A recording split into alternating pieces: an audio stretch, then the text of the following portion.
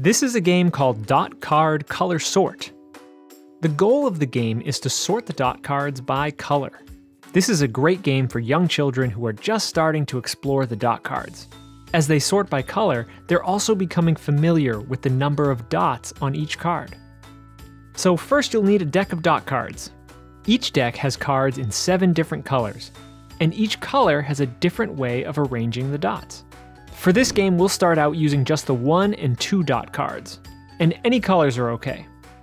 So once you have your dot cards, shuffle the cards and lay them face up in any order.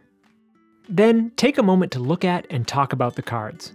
You can ask questions like, what do you notice about these cards? Oh, okay, they're different colors. So what's the same about these cards? And what's different about them? Children may notice the cards' attributes, such as their shape, their colors, and that they have different numbers of dots on them. The cards also have different dot configurations. These cards have a 10 frame, and these have a square that's kind of like what you find on dice. Then, when you're ready, sort the cards by color. You can say, let's sort by color.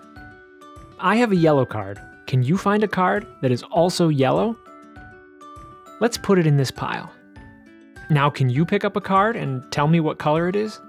Take turns picking up a card, naming its color, and making piles of matching colors. Once all the cards are sorted by color, take turns counting how many cards are in each pile. You can say, I wonder how many cards are in each pile. How could we figure out how many there are?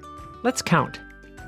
1, 2 red cards, 1, 2 yellow cards, 1, 2 orange cards, 1, 2 pink cards. The game ends when each pile has been counted.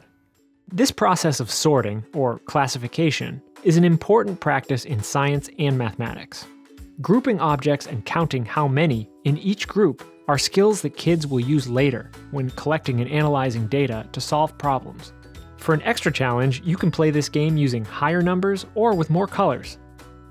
Check out our website for more dot card games and lots of other ways to learn and practice math.